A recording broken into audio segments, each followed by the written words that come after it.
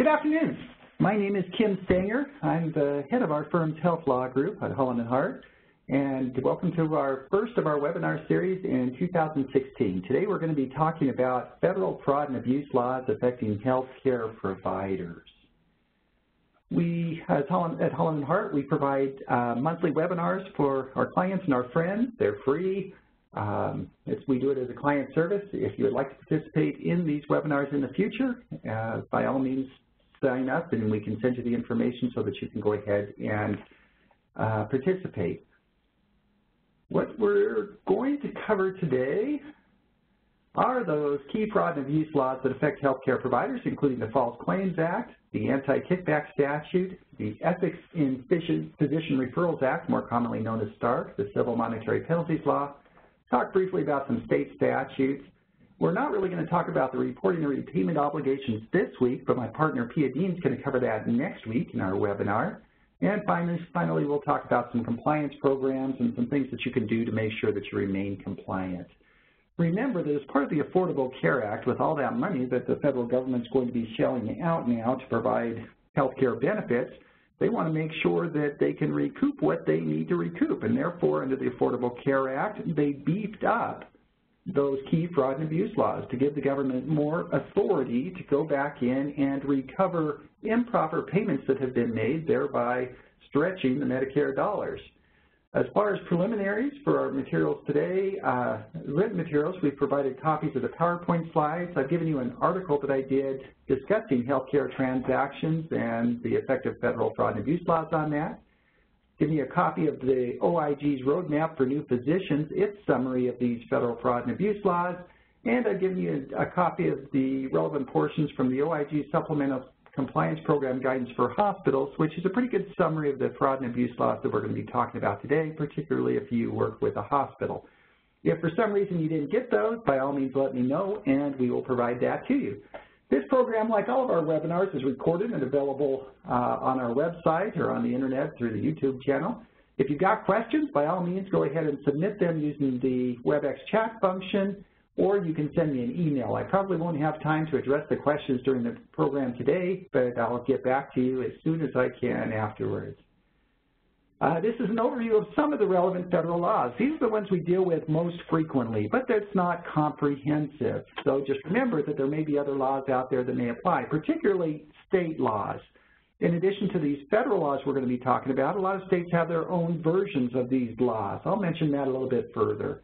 Remember, when it comes time to actually applying these laws, the application depends upon the particular facts, including what kind of an entity you are, what kind of claims are being submitted, and the like.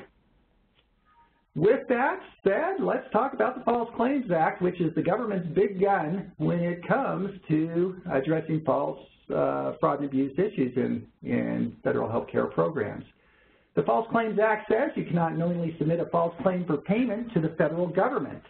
In addition, in the wake of the Affordable Care Act, if you have submitted a false claim, then you have an affirmative obligation to narc on yourself. You must report and repay an overpayment that you've received because you submitted a false claim within 60 days, or if you're paid on a cost report basis at the time the cost report is due. If you fail to do that, then even though your claim may not have been false when you submitted it because it was not knowingly false, if you received the overpayment improperly because maybe you didn't comply with the appropriate regulations, once you learn about that, if you fail to report and repay within that 60-day time period, then it turns into a false claim. What are the penalties for a false claim? Well, at the very least, you have to repay the government plus interest. In addition, you can get hit up with civil monetary penalties of $5,500 to $11,000 per claim. Note that that's not per plan or per program. That's per claim that you submitted to the government. So those penalties can add up awfully quickly. In addition, you can get hit up with trouble damages, and you can be excluded from the Medicare or Medicaid program, which if you're a healthcare provider of any significant size, that's probably the death knell for your ability to engage in healthcare in the United States. In addition to the government coming after you, under the False Claims Act, private individuals can bring what are called key TAM lawsuits, where they basically act as bounty hunters for the government, and they can sue you on behalf of the government. The government can decide whether or not they want to intervene and become a party to that lawsuit. Regardless of whether they do, if the qui tam relator, the private party that pursues the lawsuit, if they pursue this or the government pursues it and they get a recovery, that qui tam relator gets a percentage of that recovery. In addition, the prevailing party can recover their costs and attorney's fees. What are some common examples for false claims? Well, certainly for claims for services that were not provided or different than were claimed, or maybe a failure to comply with the quality of care. This is kind of a new theory. The theory is that when you're submitting that claim, you're submitting it to the government stating that, hey, this is, appropriate care, it's medically necessary. If you provide what is essentially worthless care, the theory is you're submitting a false claim to the government. In addition, a false claim may arise because of your failure to comply with the conditions of payment or relevant fraud and abuse laws. If that condition of payment or the fraud and abuse law says that, hey, you can't submit the claim to the government unless you comply with this stuff, and you fail to comply with that stuff, then you are submitting a false claim to the government, and you would have an affirmative obligation to report and repay within the 60 days, or else you could get hit up with those False Claims Act penalties, as, unfortunately, the Twomey healthcare system found out in a recent case, Drakeford v. Twomey. This was a situation where a hospital entered into part-time employment agreements with 19 specialists. One of those specialists was concerned that the hospital was not paying, or was paying more than fair market value, was essentially paying for the referrals. He brought a qui tam lawsuit. After several years, the court agreed, and on appeal, it was affirmed. They concluded that that hospital had received payments from Medicare of about $40 million that were false because they violated the Stark Act. So the government came up with the penalties. The court imposed the penalties. Well, it's $40 million of damages under the False Claims Act. It's treble damages, so that ran the total up to about $118 million. In addition, there were 21,730 claims that were submitted improperly because they were violating the Stark Act when they were submitting those claims. Multiply that by $5,500 per claim because of the False Claims Act penalties. That brings the total up for those particular penalties up to about $120 million. The bottom line was there was a $237 million judgment against that hospital. It ultimately settled, I think, in October for about $72 million. That qui tam relator got $18 million. The bottom line here is you don't want to be anywhere near a False Claims Act case or penalty, unless I guess you're the qui tam relator and want to recover all that money. All right, so that's the big gun, the False Claims Act. In addition, we've got the anti-kickback statute. The federal anti-kickback statute says that you cannot knowingly and willfully offer, pay, solicit, or receive remuneration to induce referrals for items or services covered by a government program unless that transaction is structured to fit within a regulatory safe harbor. If you don't fit within the safe harbor, the test is one purpose of that deal to generate or reward these improper referrals. If one purpose is to generate these improper referrals, then it's a violation of the anti-kickback statute. Even if you had 99 legitimate reasons, if one purpose is to generate improper referrals or to reward or induce improper referrals, then it's a violation. Let's talk about a couple of these aspects of the anti-kickback statute. Note that it only applies if you knowingly and willfully offer, pay, or solicit. So it is an intent-based statute. You've got to have the improper intent. But remember, it's the one-purpose test. That's not very hard for the government to prove.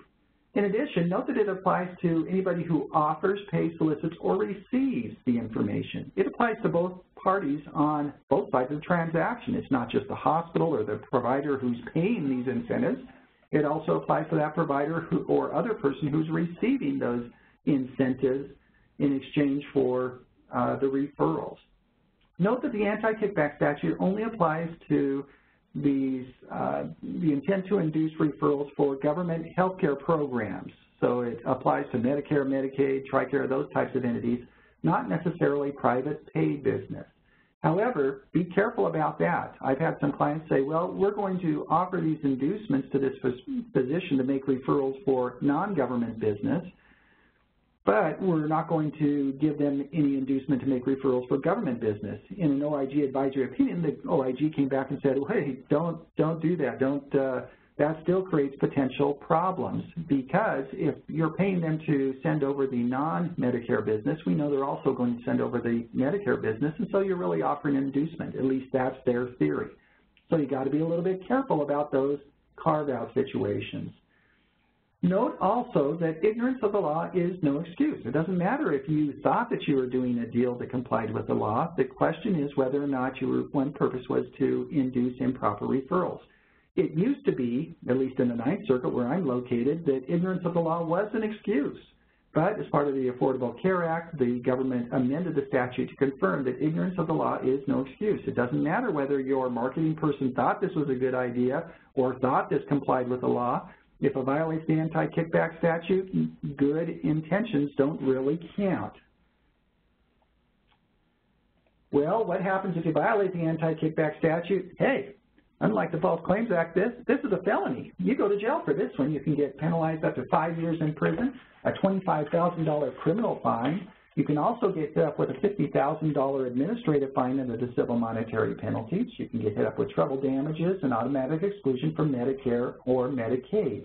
In addition, in the wake of the Affordable Care Act, an anti-kickback violation now is also an automatic violation of the False Claims Act. That means you can be subject to those False Claims Act penalties, and you can be subject to a key TAM suit for an anti-kickback situation. Not only that, remember the anti-kickback statute, that's a criminal statute, so it's a higher standard of proof. They've got to prove guilt beyond a reasonable doubt.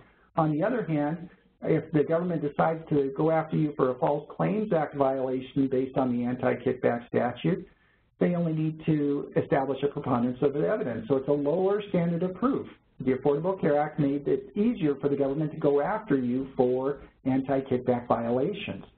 If you think that you've got an anti-kickback problem and you want to go ahead and self-report to the government so the government will take it easier on you, the government in their OIG self-disclosure protocol has said that the minimum settlement that they will accept for a violation of the anti-kickback statute is $50,000. The bottom line is, beware of the anti-kickback statute. Anytime you want to give or receive anything to induce or reward referrals or do any deal with a referral source, the bells and the whistles ought to be going off. You ought to be considering, okay, does this violate the anti-kickback statute? What happens if you violate it? Again, a bunch of bad stuff. As DaVita found out, they had to pay $350 million to resolve allegations of illegal kickbacks in 2014. There's a bunch of those other claims that are out there.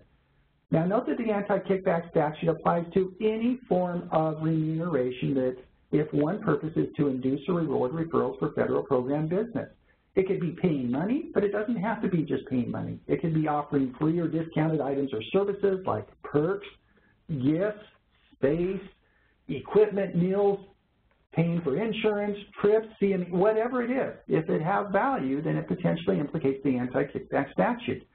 It applies to overpayments or underpayments. So maybe you're overpaying this particular physician to provide these services. The government says, hey, that amount that you're overpaying them, that must be made, you must be paying them in order to induce referrals. Therefore, it's a violation of the anti-kickback statute unless you've structured it to fit within a safe harbor. It could represent payments for items or services that are not provided. You're paying this physician to provide these services even though the physician is not providing the services, but you continue to pay them anyway. Payments for items or services that are not necessary. Maybe you contract with that physician to provide services, but you really don't need those services. You're really doing it, at least arguably, as a way to funnel money to them so that you can get their referrals. It applies to professional courtesies, waivers of copays or deductibles, low-interest loans or subsidies, business opportunities that are not commercially reasonable, or anything else of value.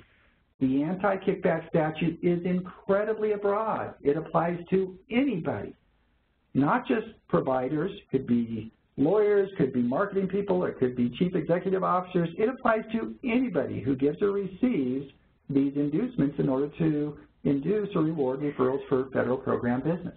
Now, because it is so broad, the government has come up with safe harbors. If you structure a transaction to fit within these regulatory safe harbors, then you're safe.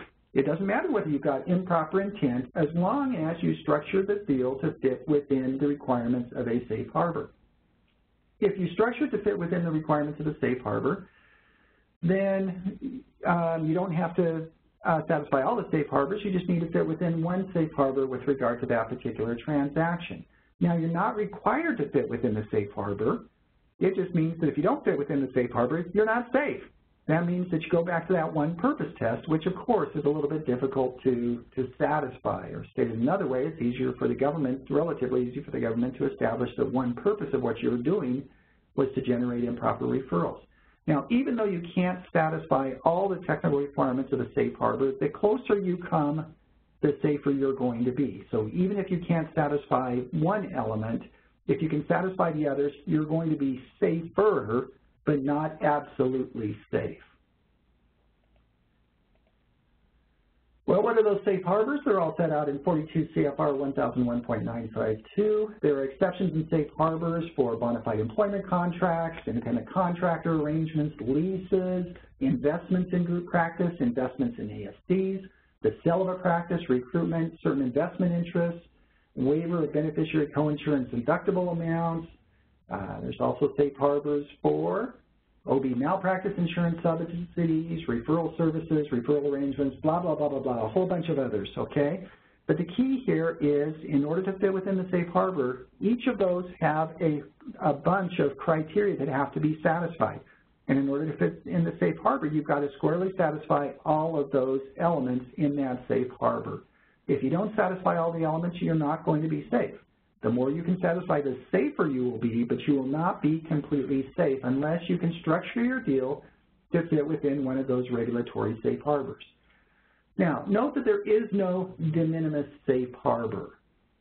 There is no, just because you're giving a dinner or something you think of relatively minimal value, there is no safe harbor for that.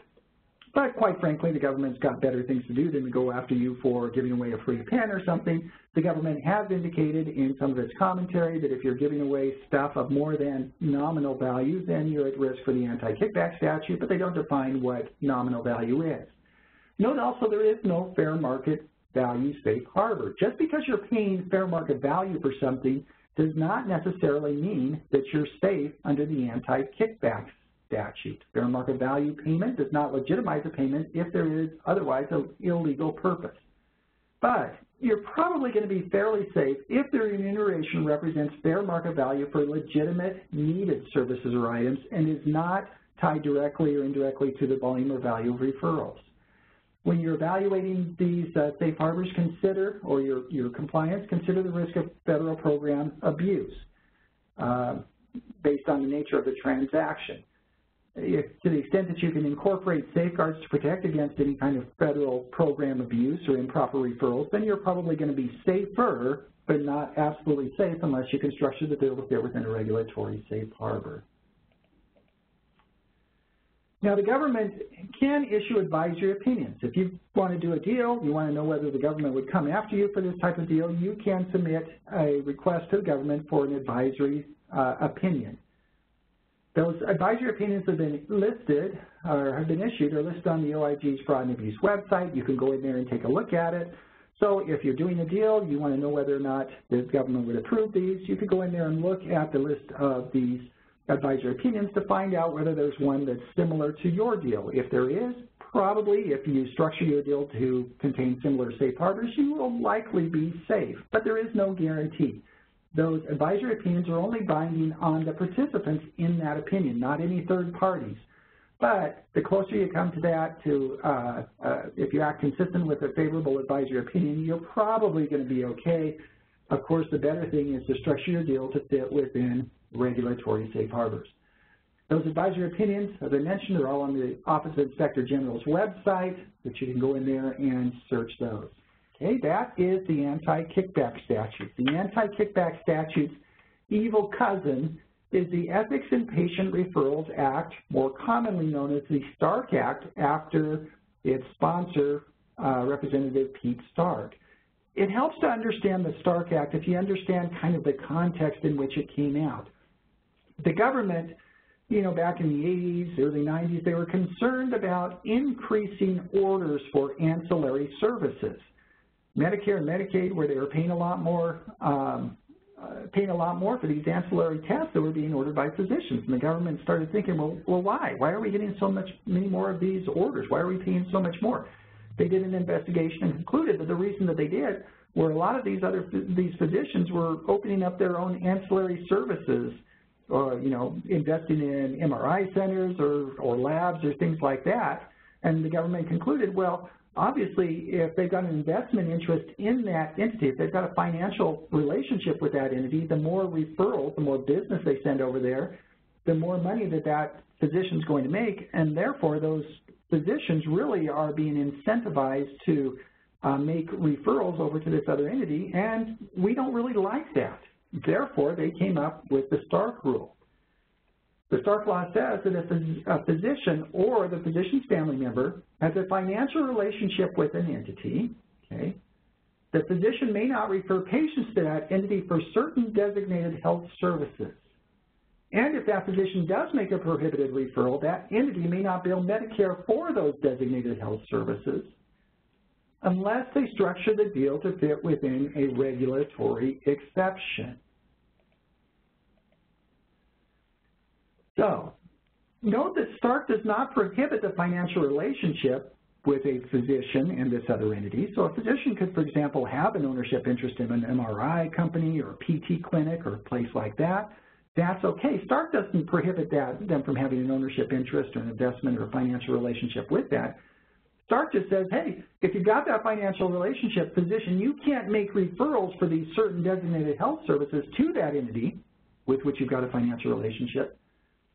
And that other entity can't bill for any prohibited services unless you've structured that deal to fit within a regulatory safe harbor. Well, what happens if you violate that? What happens if you do make those prohibited referrals? Well, the government says that it won't make payment for services that are provided per an improper referral. And if the government did make those services per improper referrals, then that entity that received the money has an affirmative obligation to repay those repayments improperly received within 60 days. If they fail to make those repayments within 60 days, they can get hit up with civil penalties of $15,000 per claim that was submitted. In addition, if they're trying to come up with some kind of scheme to get around Stark, then it can be $100,000 per scheme. In addition, a violation of the Stark Act usually will also result in a violation of the anti-kickback statute, and it's almost certainly going to trigger the False Claims Act, as the Tuolumne Hospital found out. The bottom line is, you don't want to violate Stark. Under Stark, remember, Stark says that, hey, you can have that financial relationship, it's just you can't make referrals over to that entity for certain items or services payable by federal health care programs. That time period that you can't make those referrals is called the period of disallowance. So Stark says you cannot bill or receive payments for services for prohibited referrals during that period of disallowance. That period of disallowance begins when the financial relationship fails to satisfy one of the safe harbors. And it ends when the relationship is brought into compliance, but not only prospectively, but you've also, to the extent you've been, one of the parties has been overpaid or underpaid in that process, that period of noncompliance does not end until the amount of the overpayment or underpayment are repaid. So if you're a hospital, you do a deal with a cardiologist, and that deal does not satisfy Stark. For example, maybe you're overpaying the cardiologist and paying them more than fair market value. Well, you can't bill for those cardiologist services that are payable by Medicare, that are designated health services. You can't pay for those designated, or bill for those designated health services until you bring that agreement back into compliance and you've gone in and had that cardiologist repay you the amount of the overpayment that's been paid. That period of noncompliance continues for a long time. Obviously, that creates lots of problems. It's just simply a lot better to make sure that your arrangements are structured to satisfy Stark at the outset. Note that prospective compliance alone does not end that period of noncompliance. It's not enough simply to write everything going forward, but you got to make it right with what occurred in the past in violation of Stark. So, when it comes to Stark, any financial relationship or item of value between a physician or their family and an entity providing DHS, designated health services, you need to review that to make sure that it complies with STARK. Now, a couple more things about STARK. Oh, and if you don't, you can get hit up with a bunch of penalties, like the Advanced Health System recently had to pay. They have to pay $118 million as of September. Not good stuff. All right, a couple points about STARK compared to the anti-kickback statute.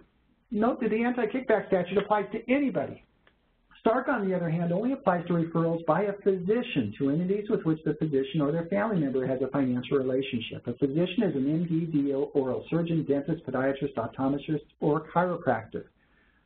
STARK would not apply to, for example, referrals by a mid-level. The anti-kickback statute might, but STARK wouldn't.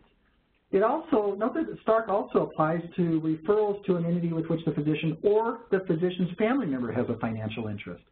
So if the physician's spouse is employed by the hospital, then STARK would apply, and you need to make sure that that financial relationship between the spouse and the hospital was structured to fit within STARK. The family member includes a spouse, parent, child, sibling, step-parent, stepchild, step-sibling, grandparent, grandchild, or in-law. Now, STARK only applies to referrals by physicians to entities with which the physician or their family member has a financial relationship. So there has to be a financial relationship.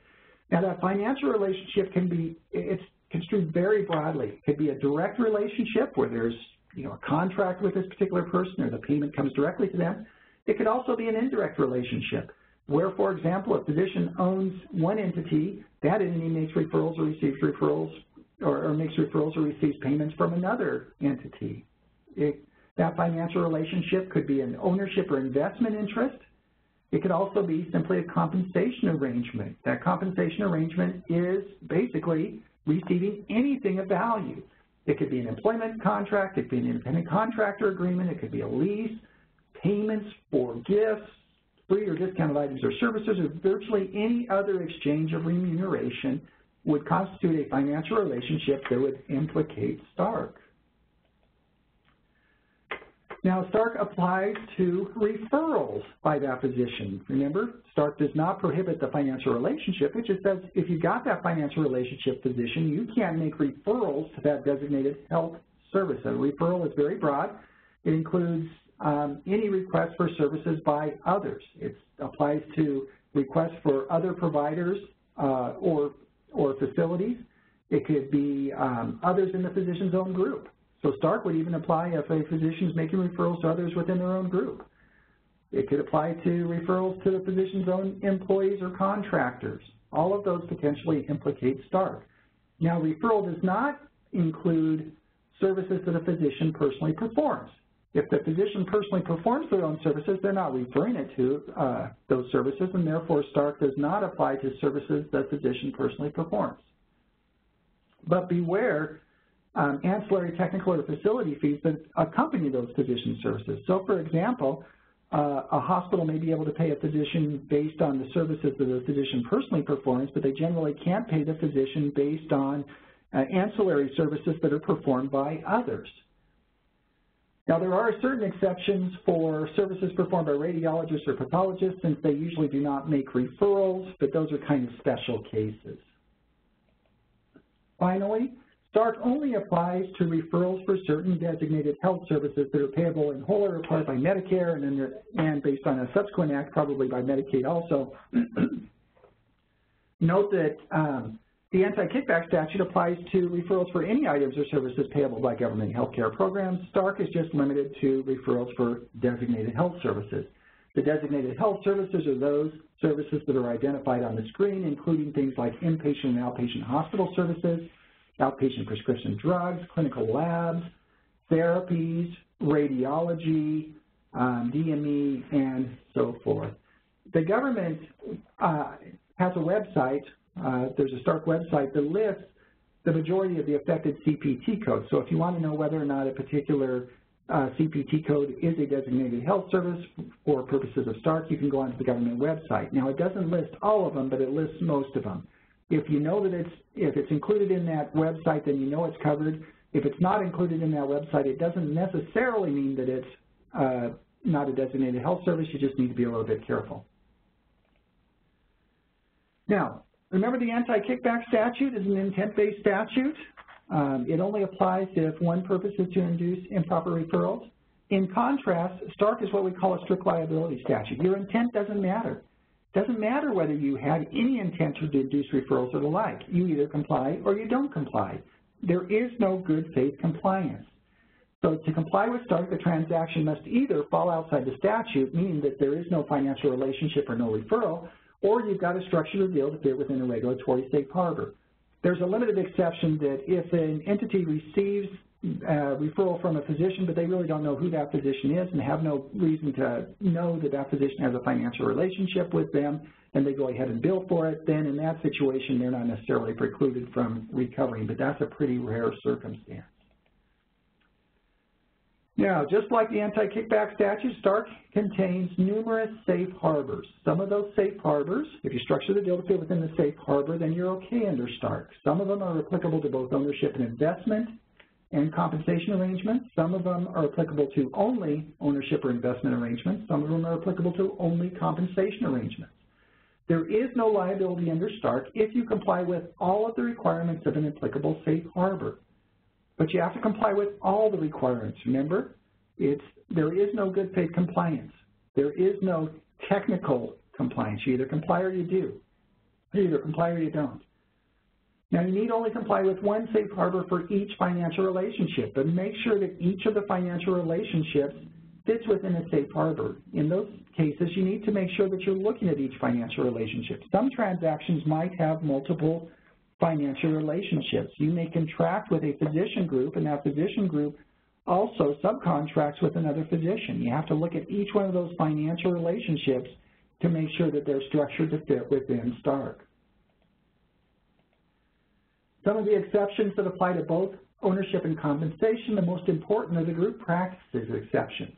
There's exceptions that allow physicians to make referrals for services that are going to be rendered by another physician in the same group, or make referrals for in-office ancillary services that are provided through another practitioner in that group practice, so long as the group qualifies as a group practice as defined by Stark. There are a bunch of other exceptions that apply to both compensation and ownership. There are exceptions that apply only to ownership or investment interests. The most significant of these are like the rural provider exception. If you're in a rural area, which is defined as outside a metropolitan statistical area, Stark gives you a lot more leeway than if you were in a metro area. The theory there is that in a rural area, only physicians may want to invest in bringing needed services to that community. So a physician group may want to start its own MRI center or something like that. In that situation, if it's in a rural area, the government says, okay, a physician can have an ownership interest in these other entities. That's not going to violate Stark. The same rules would not necessarily apply in a metro area where presumably those services would otherwise be available. There's also an exception for investments in the whole hospital. That's the one that allows physicians to have an interest in a specialty hospital. Note, however, that under the Affordable Care Act, there are significant limitations on a physician's ability to acquire a new interest in a hospital and still be able to make referrals to that hospital. What we deal with most often in Stark are exceptions for compensation arrangements. Some of those safe harbors apply to bona fide employment relationships, personal services contracts, independent contractor arrangements, space or equipment rentals. Last month, the government issued a new safe harbor that applies to timeshare arrangements that is a good alternative to space or equipment rentals. There's exceptions for physician recruitment. Prior to last month, you couldn't, there was no safe harbor for mid-level recruitment. There is now a new safe harbor that applies to mid-level recruitment if certain conditions are satisfied. There's exceptions for fair market value, non-monetary compensation up to $300 per year. That's modified based on a CPI adjustment. Medical staff incidental benefits, professional courtesies, and so forth. So the bottom line here is, whenever you're doing some kind of a relationship with a physician, you got to stop and ask yourself this. It's the questions for a Stark group analysis. Is there a financial relationship between the provider of designated health services and the physician or the physician's family member. Remember, that could be a direct or indirect relationship. It could be an ownership or investment interest. It could be a compensation arrangement. If there is a financial relationship, you got to be concerned about Stark. Then you got to ask yourself, does that physician make or has she made referrals to the entity for designated health services payable to Medicare? If she does, you got to be starting to feel a little bit nervous. Then you got to ask, okay, does a safe harbor apply? Was that relationship structured to fit within a safe harbor? If it does, then you're okay under Stark. If it doesn't, well, you probably got problems. If you're the entity that's billing, you could ask, has the entity billed for items or services pursuant to an improper referral? And if so, did the entity have knowledge of the physician's identity? If you did, then you probably got a Stark issue, and you're probably going to have to report and repay to the government. What are some common Stark problems that are out there? Well, physician referrals to entities that the physician owns or has an ownership interest in. For example, maybe they've got their own PT clinic or their own radiology center or MRI center, and that's operated separate and apart from the group. That can create issues unless they live in a rural area or practice in a rural area. Compensation arrangements, which pay physicians based on their referrals to others. That is like an eat what you kill for ancillary services, not based on the services the physician personally performs, but you're giving that physician a percentage of services performed by others. Paying physicians more than fair market value for their services. Paying physicians even though the services are not provided or really not needed. Giving physicians discounts or freebies like professional courtesies unless you've structured it to fit within an appropriate safe harbor.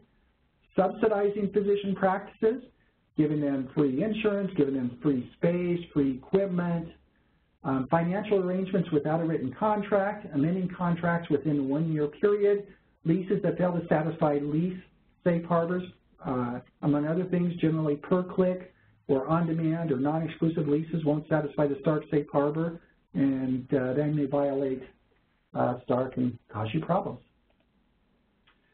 The government has a website dealing with Stark issues. The Stark is enforced through CMS.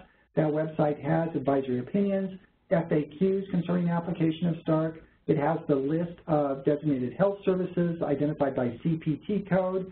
It has the self-disclosure protocol, which we'll talk about more next week. If you've got a problem, then you can enter into the self-disclosure protocol and basically narc on yourself, and the government will go easier on you. It's also got a list of recent Stark settlements. All right, that is Stark. Let's talk now about the Civil Monetary Penalties Law.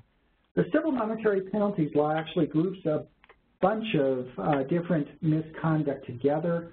It prohibits certain different types of specified conduct, such as submitting false or fraudulent claims or misrepresenting facts relevant to services, offering, soliciting, or giving or receiving remuneration to induce referrals, i.e. the anti-kickback statute. The ones we're going to talk about today are offering inducements to program beneficiaries, offering inducements to physicians to limit their services, submitting claims for services ordered by or contracting with an excluded entity, or failing to report and repay an overpayment. What are the violations for, or what are the penalties for a violation of the Civil Monetary Penalties Law? Well, the penalties depend upon the type of conduct. They range from anywhere from $2,000 to $50,000 fines. In addition, it can be treble damages, denial of payment, repayment of amounts improperly paid, and exclusion from government programs. Civil monetary penalties violations may also violate the False Claims Act, Anti-Kickback Statute, or Stark, and therefore you may not only have to worry about the CMPL, but maybe you have to worry about those other statutes also. So let's talk about some of those specific prohibitions. First, inducement to government program patients.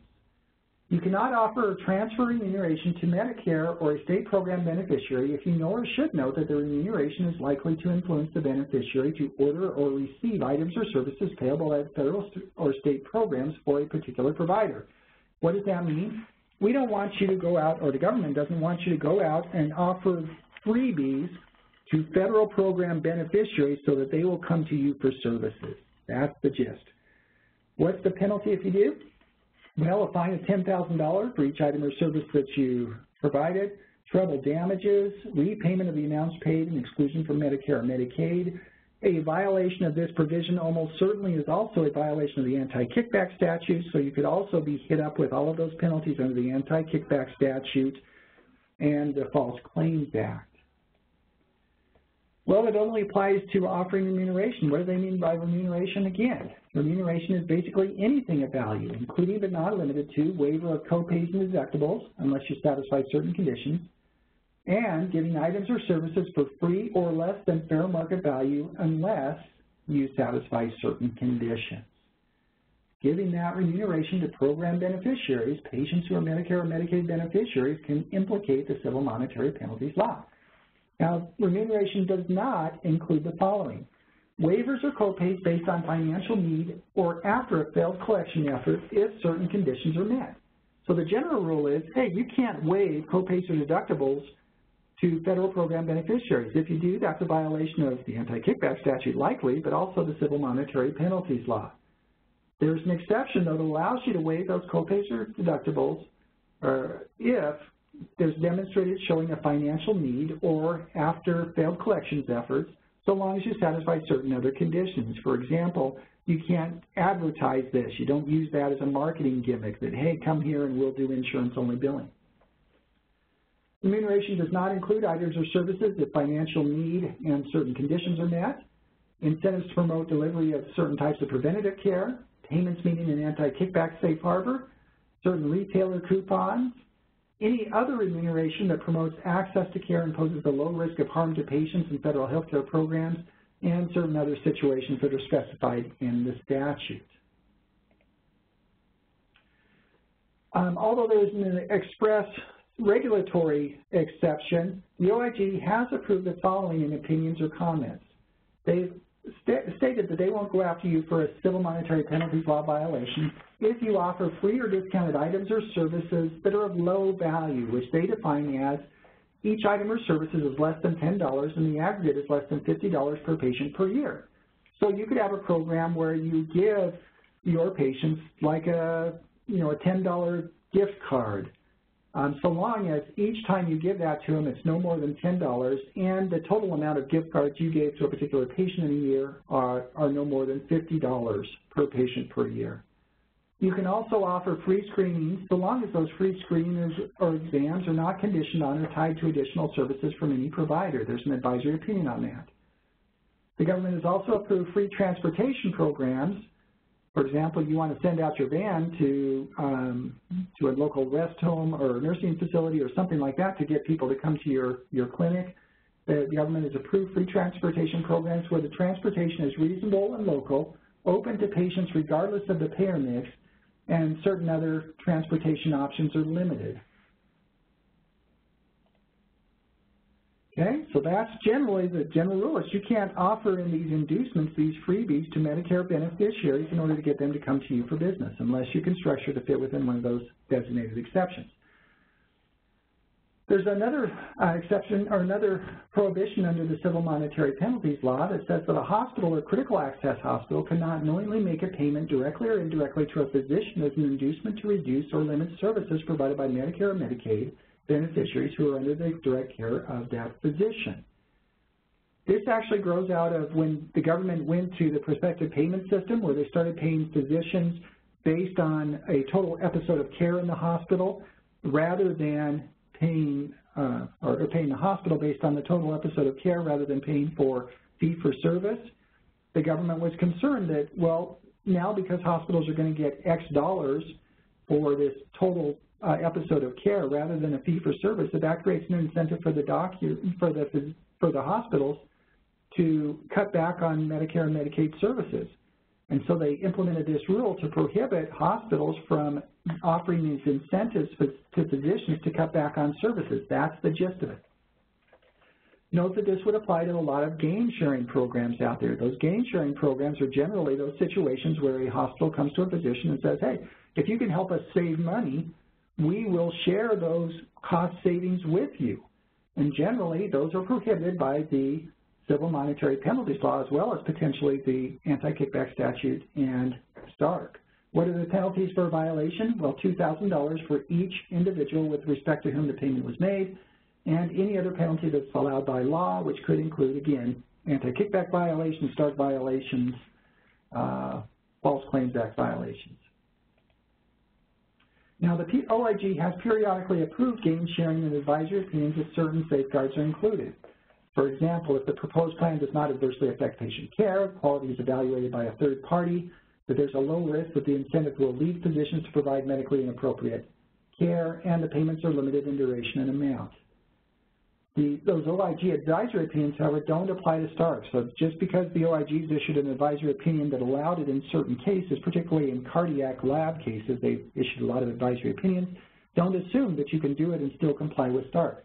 Now, some of you may be thinking out there, well, wait a minute, this whole gain sharing concept, that's the Affordable Care Act. That is accountable care organizations, right?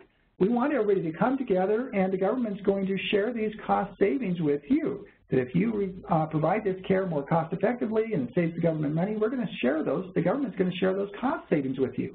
Doesn't that violate the civil monetary penalties law?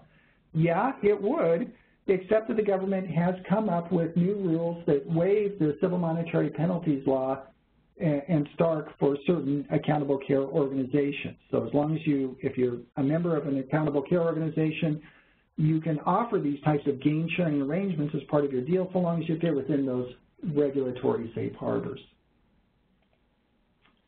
Next one, the civil monetary penalty law states that you cannot submit a claim for an item or services ordered or furnished by an excluded person. So if a physician has been excluded from participating in Medicare and Medicaid and they order services from you, and those services are otherwise payable by Medicare, you can't submit that claim to Medicare for those services. You just can't charge the patient or can't bill Medicare for those services. It's not only that, but the government went a step further and says you cannot hire or contract with an excluded entity or arrange for an excluded entity to provide items or services payable by federal programs, unless you jump through a whole bunch of hoops and make sure that the federal money that's coming into you is not used in any way, shape, or form to pay that excluded person's salary or under the contract. The bottom line here is you can't contract with excluded entities and still participate in the federal Medicare program. That's generally the gist of it. What happens if you do? Well, you can get hit up with penalties of $10,000 per item or service provided, treble damages, repayments of the amounts that are paid, and exclusion from Medicare and Medicaid. So, for example, I've had several of these situations where the OIGs come in and said, hey, this particular person was excluded. Maybe a physician group hired a receptionist or a biller, and that turns out that person was excluded. The OIG comes in and says, hey, you contracted with this particular person in violation of the civil monetary penalties law. Therefore, we are going to require you to repay a certain amount back to us of the amount that you've been paid by Medicare or Medicaid. And the government has a formula where they will take that person's salary, multiply it by the percentage of Medicare or Medicaid business you have, and you have to repay that money back to the government. Not a good situation. You don't want to be hiring excluded entities. Now, note that it only applies if you knew or should have known of the exclusion. There is an exception for certain emergency services, but that knowledge means you knew or should have known of the exclusion, or you were notified by HHS of the exclusion. For example, maybe you submitted a claim and you got notice back from the government that, hey, this person was excluded, we'll pay the claim this time but not in the future. Or if that person is listed on the government's list of excluded individuals or entities, the government's blacklist for persons who are excluded. That list of excluded individuals and entities is available for everybody to search. In essence, the government expects you to go out and check that database to make sure that you're not employing persons who are excluded. If you are employing persons who are excluded and who are listed on that database, the government may come back in and say, hey, you got to repay us. Well, the question is, how often do we have to check that? That list is updated monthly. There was a letter that went out a few years ago from CMS Medicaid that said that they expected providers to check that list monthly. CMS Medicare did not go quite that far. They do expect you to check the LEIE before hiring or contracting with entities like employees, contractors, vendors, medical staff, so that should be part of your credentialing hiring process. And you need to check that LEIE periodically thereafter. How frequently? Well, to be really safe, you ought to do it on a monthly basis. You may not have to do that frequently. You may still be able to argue it, but the only way to be really safe is probably check it on a monthly basis. You should condition contracts and medical staff membership on non-exclusion. So if a person is excluded from Medicare or Medicaid, that gives you a right to automatically terminate your agreement or kick them off the medical staff because, again, you can't provide services that are ordered by an excluded individual and you can't contract with an excluded individual. If you do receive notice that one of your employees or medical staff members or contractors is excluded, you need to take steps immediately to sever your ties with them or make sure you're not going to bill Medicare for any of the items or services either they order or that you provide that is really the result of that person's employment. Just like with the anti-kickback statute, the OIG may issue advisory opinions concerning the civil monetary penalties law. They're on the OIG's website. Again, those advisory opinions are not binding on anyone other than the participants, but if you structure your transaction to fit within one of those advisory opinions, you're probably going to be safe. Now, that's basically an overview of the federal laws. Remember that there are also potentially state laws out there. I think all states now have their own version of a False Claims Act and likely their own anti-kickback statute. So in addition to complying with the federal laws, you've got to make sure you're complying with the state laws. Some states have their own self-referral law that's kind of a mini Stark law. That's less common than the anti-kickback statute or False Claims Act, but you ought to be familiar with your own state laws. Almost all your Medical Practices Act will have prohibitions against things like fee splitting that may be implicated if you've got a physician who's splitting their fees with non-physicians or physicians with another clinic. There may be prohibitions in your Medical Practices Act about paying for cappers or runners, paying for referral services. There could be healthcare fraud statutes. The bottom line here is you need to make sure that you're aware of your state fraud and abuse laws in addition to the federal laws. An important consideration under those state laws is that the federal fraud and abuse laws generally are limited to federal health care programs like Medicare, Medicaid, and the like. Your state fraud and abuse laws, however, may be broader than that. It may not be limited to government programs. For example, the Idaho anti-kickback statute, it applies to private payers as well as government payers. So you need to make sure, you need to check your state laws and make sure that you're complying with the state laws and make sure that if they're broader than the federal law. In addition, make sure that you're also complying with your payer contracts because your payer contracts may have additional conditions or limits on your ability to bill. And arguably, if you're submitting claims in violation of those requirements, at the minimum, it's a breach of contract. It could also be healthcare fraud. So understand what your limits are under your payer contracts. Well, with all of those terrible fraud and abuse penalties that can weigh down upon you, that can rain down upon your head, it's simply better to comply rather than worrying about it or fixing it after the fact. So how can you make sure that you do that? Well, having an effective compliance plan is an important factor. The Affordable Care Act will actually require providers to have compliance plans in place as a condition to enrollment. That's part of the statute, but we have not received those implementing regulations. Those may be coming down the pipe before too awfully long.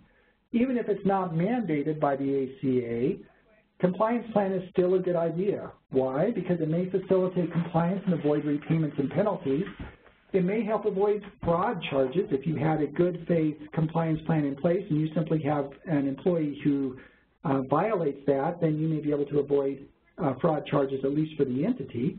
It may mitigate penalties because the government said, hey, if you've got an effective compliance plan, that's one of the factors we will take a look at when we are going to assess penalties. And it may improve your performance. Having an effective compliance plan may help you facilitate prompt pay claim submissions. It may help you identify problems. Usually when I come in there to investigate potential fraud and abuse issues, there's usually about as much undercoding as there is upcoding going on. And having an effective compliance plan can actually help you maximize your payments. It can reduce claims denials. It can improve medical record documentation. It may identify and prevent patient care problems.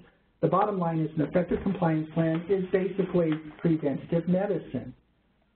Now, the OIG has issued compliance guidance for different industry segments. So they've said, having an effective compliance plan, we recommend that you have these particular elements in your compliance plan. If you want to follow those elements that are set forth in the compliance program guidance, that will help protect you if the government comes in and does an investigation. Now, currently you're not mandated to do that. You're not mandated to put into place one of those compliance program guidance.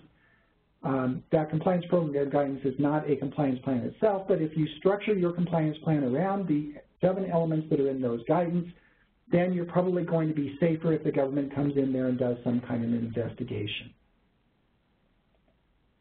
Those elements are things like that are included up there on your screen. Making sure your compliance plan addresses things like internal monitoring and auditing so that you're reviewing your processes. Written standards, policies, and procedures. Make sure you have a compliance officer or compliance contacts, maybe a compliance committee. Have education and training for your staff concerning compliance issues. Make sure you've got a process for investigating and responding to alleged violations and, if necessary, appropriate disclosures to government agencies. Make sure you maintain open lines of communication so if your employees think that there is a compliance issue going on, that they've got a way that they can report that and you can address it. And 7, enforce disciplinary standards against persons who are violating your compliance plan. You know, on a document that you took action against employees who are non-compliant. Now, the actual implementation under the guidance depends upon your size. So a small physician practice wouldn't necessarily have to have everything in a large hospital system might need to have. All right. In closing couple of minutes, let me give you a checklist of a few things you may want to do in the wake of everything we've talked about here. Well, now that you're aware of these compliance issues, you want to go back and identify remuneration to your referral sources, providers, facilities, vendors, government program, patients. Consider your contracts, your independent contractor agreements, your employment contracts. Consider your group compensation structures, your leases. Are you getting subsidized or are you paying subsidies or loans? Joint ventures or partnerships, free or discounted items or services. Are you giving away use of space or you're receiving use of space, equipment, personnel, or resources, professional courtesies or the like, free of charge or on a discounted basis? Marketing programs, are you doing any marketing programs to beneficiaries or to other referral sources that might implicate fraud and abuse laws? What about your financial policies? Or do you have a policy that allows for waiver of copays and deductibles or the like? Once you've identified those potential relationships, then review those relationships for compliance with a statute or exception. Was there an intent to induce referrals? Do you have a written contract that's signed by the parties? Does that contract comply with the terms?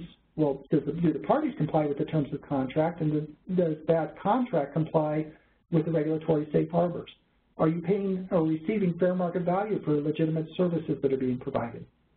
Is the compensation dependent on the volume of value referrals, or is it independent of volume of value referrals? Is the arrangement commercially reasonable and serves legitimate business purposes regardless of the referrals? Once you've done that, you should also, so that will allow you to evaluate your current relationships to ensure that they are compliant. You need to have a process in place to track and monitor those relationships going forward. It would help if you have a central repository for contracts or deals so that you can find them if you need to take a look at this to make sure that the parties are maintaining compliance. Make sure you have a method to track the contract termination dates so you don't have a situation where the contract lapses and suddenly you don't have a compliant contract. You should have a process for confirming compliance before any payments made, especially at the outset and maybe on renewals. Require review and approval by a compliance officer, attorney, or other qualified individual who knows the rules. So before you enter into these arrangements, make sure that you've got qualified people who can review your contracts, your joint transactions with referral sources, benefits or perks to referral sources, including program beneficiaries, your marketing or advertising programs if it involves referral sources or program beneficiaries. Ensure your compliance policies address fraud and abuse laws, the things we've talked about today. You need to train your key personnel regarding compliance, those who are implicated by compliance issues. That would be administration, certainly your compliance officers and committees, human resources, physician relations and medical staff officers, marketing, public relations, governing board members, purchasing, accounts payable, all of those entities who may either be involved in developing or identifying potential fraud and abuse issues. And then you want to document that you provided that training. Most of all, if you think that you've got a problem, don't do this. Remember you've got an affirmative obligation to report and repay within 60 days. If you fail to do that, then it could turn into a False Claims Act, and a lot more penalties can be rained down upon your head. The bottom line is, you know, for most of you who are employed and not an owner, it's not worth it to you to go to jail or to risk your job or your license because of a potential fraud and abuse issue. You're usually better off if there is a problem for addressing it. So if you think you have a problem, suspend payments or claims, particularly to the government, until that problem is resolved. It's one thing to submit the claim when you didn't know that there was a problem. It's another thing to submit the claim once you know that there's a problem. If you know there's a problem and you're submitting that claim, hey, that's a False Claims Act. Investigate the problem per your compliance plan. Make sure you're consistent with your compliance plan. You may want to consider involving an attorney to maintain the attorney-client privilege, which will offer you some protection if there's ever a government investigation. Implement appropriate corrective action, but remember that prospective compliance is not enough. Just because you fix the problem going forward does not mean that you don't have an affirmative obligation to report and repay for the past problems. If there is a repayment that's due, report and repay per applicable law. Pia will talk about that next week. There are self-disclosure programs that are out there. If you're going to do it under the OIG, if there's a knowing violation of a False Claims Act, anti-kickback, or civil monetary penalties law, you would probably want to use the OIG self-disclosure protocol that Pia will talk about next week. If there's a Stark violation, you're probably going to want to report to CMS per the CMS's self-referral disclosure protocol. As far as additional resources, the government maintains a very helpful website dealing with compliance issues. You can go to oig.gov to their compliance tab. They've got lots of advisory opinions. They've got videos. They've got guidance. They've got fraud alerts. They've got bulletins, a whole bunch of stuff dealing with fraud and abuse issues. If you are a compliance officer or have any responsibilities at all for compliance, you ought to be familiar with the OIG's website.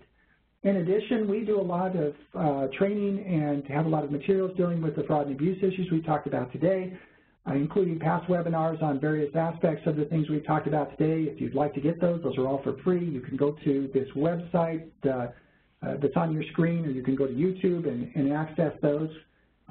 Again, all of those are free. We provide those as a client service. As far as upcoming Holland and Hart webinars, as I mentioned, next week, a week from today, Pia will be talking about responding to noncompliance. In February, that's kind of our HIPAA month in preparation for those of you who need to make HIPAA reports at the end of February. So on February 4th, I'll be talking about an overview of the HIPAA privacy and security rules. On February 11th, we'll be talking about HIPAA for business associates. On February 18th, I'll be talking about responding to HIPAA breaches. If you would like to receive our client alerts or notices of future webinars, just send me an email. We'll make sure you're added to the list. And that is it. Thank you all very much for your participation. If you have questions about anything that we've raised, feel free to shoot me an email or use that chat feature, and I'll get back to you as quickly as I can. Otherwise, I hope you all have a wonderful new year.